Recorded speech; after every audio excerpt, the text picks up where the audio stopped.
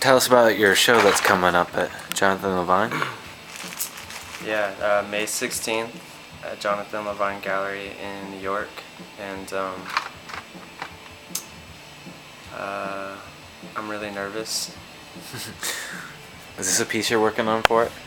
Yeah, I think so. I have a lot of drawings and sketches and stuff, and these pieces that I think are going in the show and sort of developing. I'm really bad at I'm bad at like envisioning things, so I just kind of go and sort of build as I go. Just to kind of let it develop sort of naturally? Yeah, let it develop naturally. So do you like to jump from like piece to piece? Do you know what I mean? Or do you like to work on one piece at a time, or? I usually work on like a lot of small things and then a few big pieces, and then when I get closer to the show, then I start all the big pieces because it's all in my mind like where it's going, and then I just start jumping like really fast.